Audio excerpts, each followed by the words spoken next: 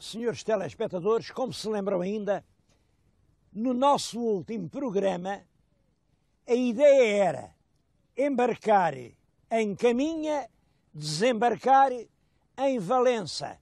Simplesmente, não sou eu quem faz o tempo passa depressa, um programa são 25 minutos, daqui de Valença até lá abaixo a Caminha ainda são cerca de 25 quilómetros e literalmente não houve tempo. Mas eu prometi que hoje viríamos a Valença e aqui estamos. Queria-lhes falar da história de Valença e o meu telespectador, para perceber porque é que Valença nasceu e teve toda esta importância na história portuguesa, tem que olhar para o outro lado do rio. Vê uma cidade, a cidade é Tui, vê uma catedral de pedras escuras, a Catedral de Tui, que durante muito tempo teve aqui jurisdição sobre estas terras. Ora bem, o nosso rei Dom Afonso Henriques entendia que aquelas terras também faziam parte do seu reino. Naturalmente que o rei de Leão e Castela entendia exatamente o contrário, que aquelas terras eram dele. Bom, e quando um rei acha uma coisa e o outro rei acha a coisa exatamente contrária, claro, há conflitos, houve guerras que duraram dezenas de anos. Ainda o filho do Dom Afonso Henriques, o Sancho I, olhem, faz exatamente agora 800 anos. No ano de 1197, era o nosso Dom Sancho o senhor de Tui. Mas a verdade é que o rio é que separava as duas regiões, os portugueses foram forçados a abdicar completamente, a desistir das suas pretensões à outra margem do Rio Minho, e é nessa altura que el rei Dom Sancho manda fundar Valença. Ele não lhe pôs o nome de Valença, pôs um outro nome bem engraçado, chamou-lhe Contrasta. E é claro, nós não sabemos as razões dos nomes, e quando a gente começa a dizer assim estas fantasias, corre o risco de estar a confundir história com lenda. Mas é muito possível que a palavra contrasta se tenha esta ideia em frente de Tui, que realmente o rei de Leão e Castela tinha fortificado. O nosso rei também vem fortificar uma povoação e faz aqui os robustos muros de uma povoação que vai ficar para sempre. E se do lado de lá do rio está a bandeira de Leão e Castela, do lado de cá estão as 5 quinas de Portugal. Eu acho que esta origem da povoação é extremamente bonita. Porque se foi como eu penso, isto é o rei a dizer: aqui é Portugal.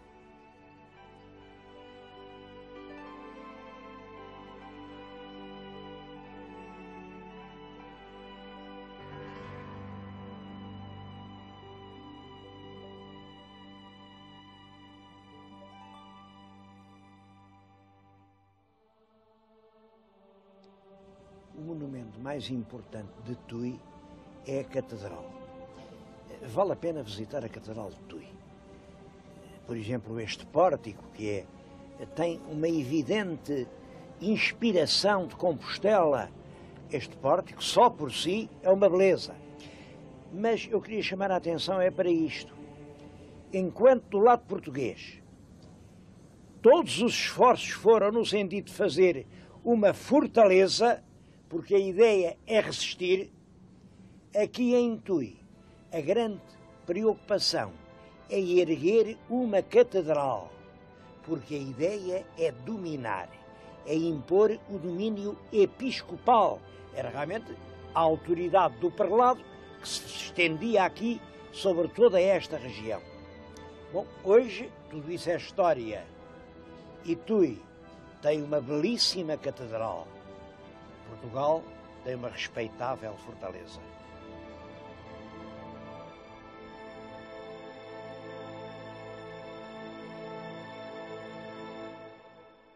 Bom, é claro que as relações entre a cidade de Tui e esta vila de Valença foram sempre muito estreitas.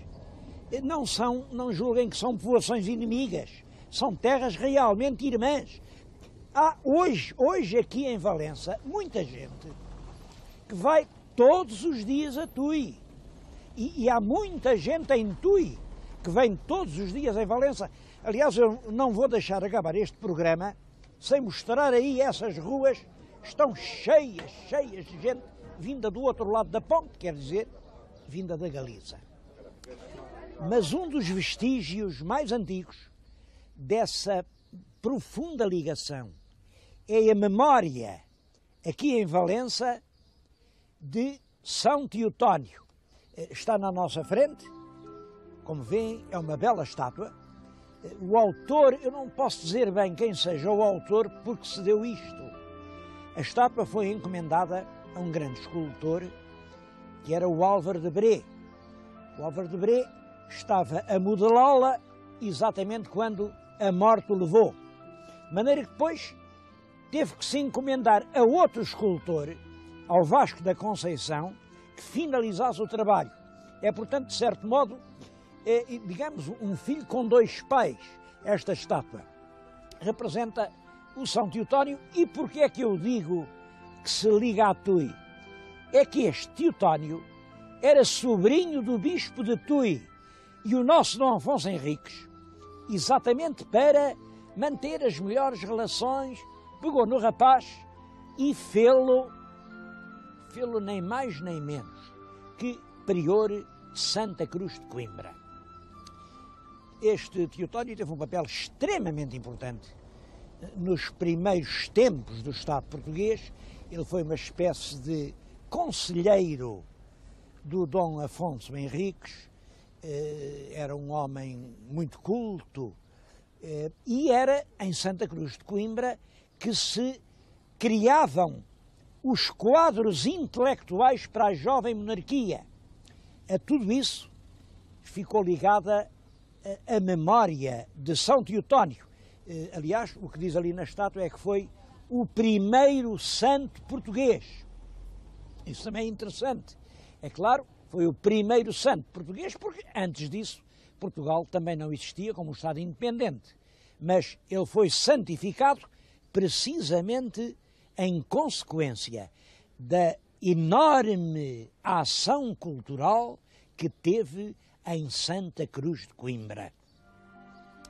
Estou aqui a dizer isto e a lembrar-me de Santa Cruz de Coimbra e do estado em que aquilo está. A memória de São Teotónio não é de estátuas assim que precisa. Era realmente que olhassem por aquele claustro, por aquele monumento.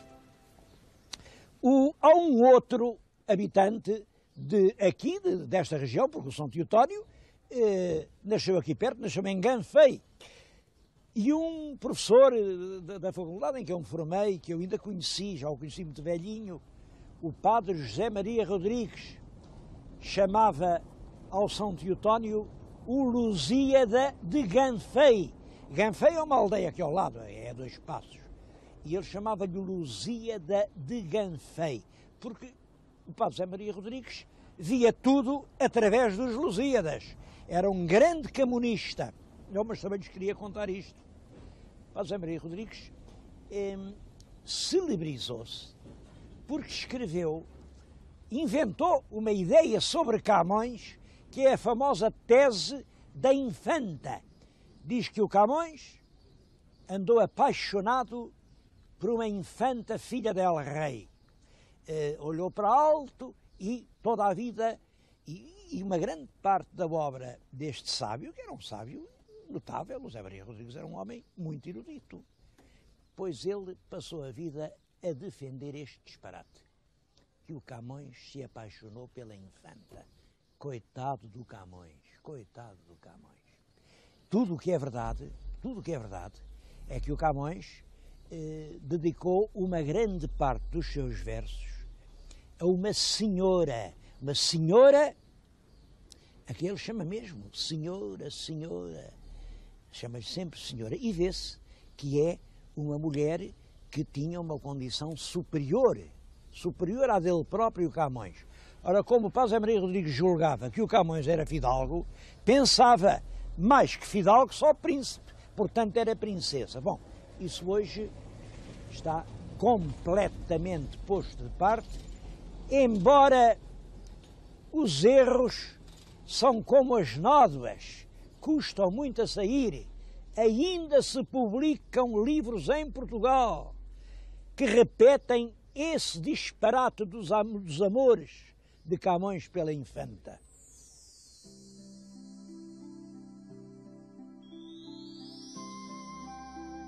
Como podem calcular, a vida de uma fortaleza portuguesa, aqui mesmo na extrema do território nacional, aqui de caras para a Espanha, é claro que não foi fácil, não podia ser, e houve sucessivas tentativas do lado de lá para arrasar isto.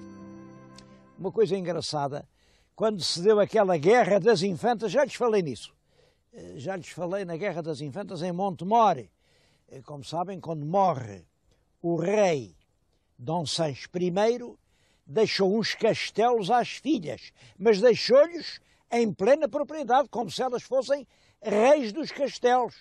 Naturalmente que o rei de Portugal, que era o irmão delas, o Dom Afonso II, não concordou e disse: não, em cada país um rei, cada poleiro um galo, isto aqui não pode ter estes reizinhos todos, quem manda sou eu. As infantas não concordaram, claro que aqui os espanhóis apoiaram a causa das infantas e aproveitaram essa trica, imaginem para quê? Para passar aqui o Rio Minho e arrasar completamente o castelo, que aqui estava, o castelo de Contrasta, é que não ficou pedra sobre pedra. Bom, mais tarde, feita a paz, o Dom Afonso II lá reconstrói o castelo e depois é o Dom Afonso III. Como sabem, o Dom Afonso III é irmão do Sancho II, portanto, é um dos filhos do Dom Afonso II. Manda construir esta porta.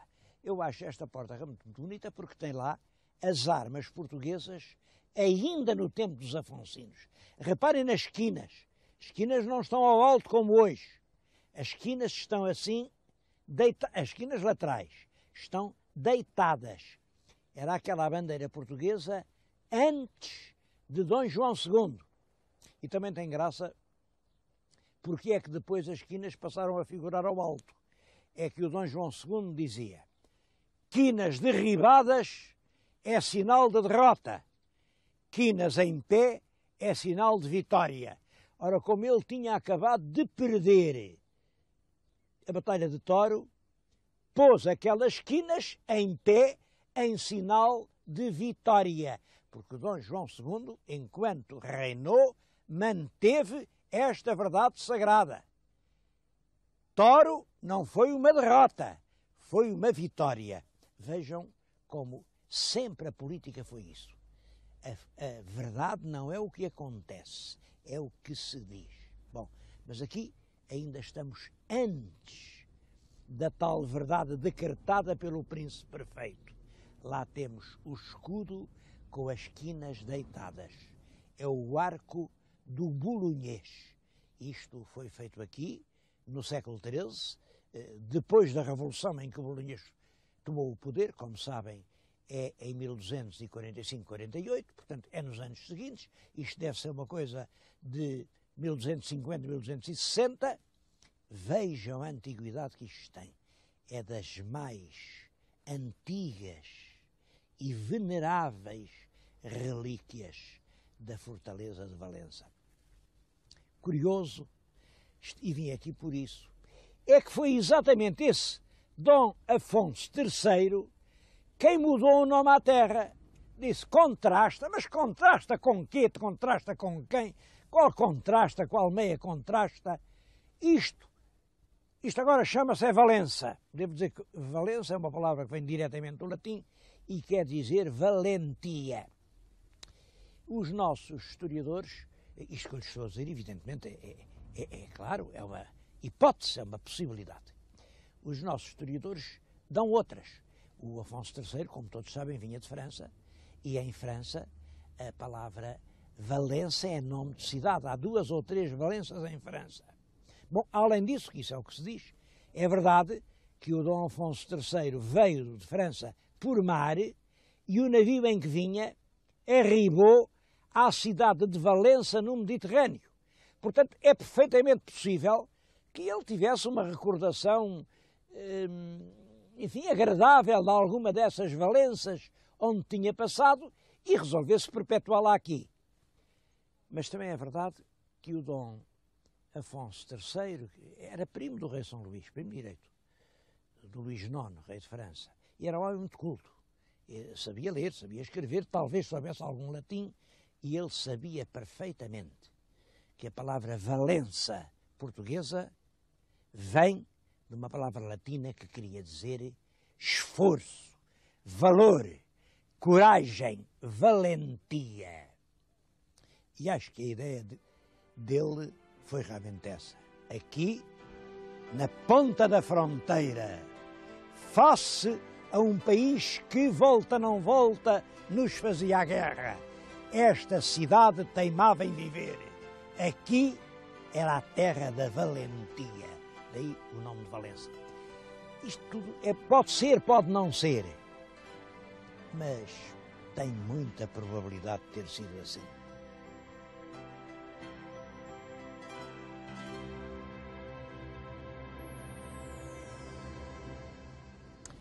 Bem, como é natural, do castelo medieval já pouco mais existe que aquela porta. As torres, tudo isso desapareceu, porque é sobretudo depois da restauração de 1640 que há a preocupação de fazer aqui uma grande fortaleza já com as características da fortificação moderna. Eu acho que o meu telespectador está a ver na sua frente uma série de panos de muralha, de guaritas, para fazerem uma ideia da importância deste monumento. Eu digo-lhes que a extensão da muralha construída atinge 5 quilómetros. 5 quilómetros, é claro, à volta de toda a vila. 5 quilómetros que estavam artilhados, que tinham grandes guarnições militares e que naturalmente não foram feitos de uma vez. Esta fortaleza de Valença tem isto de curioso. Foi começada cerca de 1640, após a restauração, dura todo o século XVII. Olhem, aquela porta que está além fechava o circuito fortificado, mas depois resolveram fazer uma nova fortificação, chamam-lhe a Coroada. Estão agora a ver as portas da Coroada. Isso é já século XVIII. No século XIX continuam as obras. Chega só a meados do século e há reclamações. O povo daqui a dizer, então nunca mais acabam os buracos. Que diabo de obras são estas? Vem outra vez o inverno, a gente morre aqui no meio da... Protestos, até que as obras, não sei se chegaram a acabar. Eu não sei. Acho que isto nunca foi completamente acabado. O que acabou foi a guerra. Já não havia razão nenhuma para ter aqui soldados. A última guarnição militar foi extinta em 1927. É que em 27 houve uma grande revolta, chamada Revolução de Fevereiro, uma revolução contra a ditadura militar, que se tinha instalado no ano anterior, no 28 de maio. Há uma grande revolta militar e o regimento aqui de Valença tomou parte na Revolução. Como a Revolução perdeu, é claro, o regimento foi mandado daqui para fora e parecia que Valença tinha chegado aos seus últimos momentos. Sem os soldados, sem as vivandeiras, sem o rufar dos tambores, sem as paradas, sem as tabernas, parecia que isto era uma vila morta. O mato crescia por toda a parte, as paredes arruinavam-se, a população preferia viver lá embaixo onde se estavam a construir casas novas, confortáveis, e dizia-se que Valença, esta Valença da fortaleza, era uma terra morta para todo sempre. Mas não foi. Também isso tem data, é em 1959. Em 59, o ministro Arantes e Oliveira manda constituir uma comissão para a valorização turística e histórica de Valença. E, novamente, constrói-se uma pousada, constrói-se um tribunal, constroem-se edifícios públicos, rasgam-se ruas novas. Ainda hoje há quem diga que se deitaram coisas de mais abaixo, não sei se deitaram ou se não se deitaram, há sempre quem diga bem, quem diga mal. A verdade é que foi possível reconverter a velha fortaleza seiscentista num centro turístico que ainda hoje conserva toda a sua vitalidade.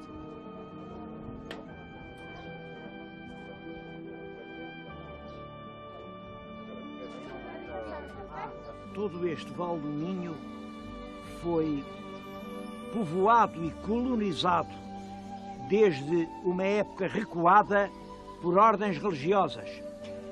Vale ainda hoje a pena vir visitar o mosteiro de São Fins de Friestas. Este edifício é do século XII e é claro que é uma das obras mais notáveis do românico português. Resta a igreja, que foi restaurada aqui há umas dezenas de anos. É claro, tudo o que era mosteiro, enfim, foi roubado, até as pedras da eira levaram. Bom, e cá estamos nós a dizer, as pedras que ficaram devem a salvação à lei da gravidade. É que são tão pesadas que ninguém pode com elas.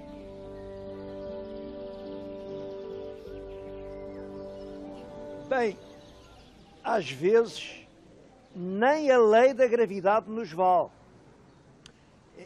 Olha esta fonte que está atrás de mim.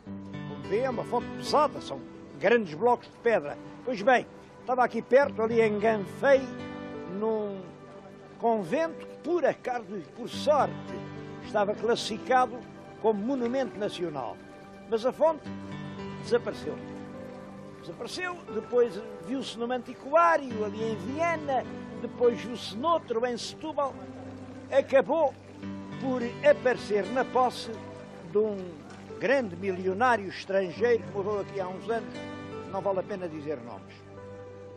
O Ministério Público interveio e lá se conseguiu, neste caso, que a fonte voltasse a Valença. Foi, portanto, uma história com um final feliz. Como também é feliz o final desta história de Valença. É uma praça de guerra que, quando deixou de haver guerra, se transformou numa praça de paz. Há dias em que esta Valença parece um festival e é justamente cheia de espanhóis que a gente vê. Vejam vocês, andamos aqui a pôr os canhões, a apontar contra os espanhóis e agora são os espanhóis que vêm aqui, que se dão as mãos, que nos abraçam. É um final feliz, tão feliz como o daquela fonte. Em todo caso, é bom não confiar demais.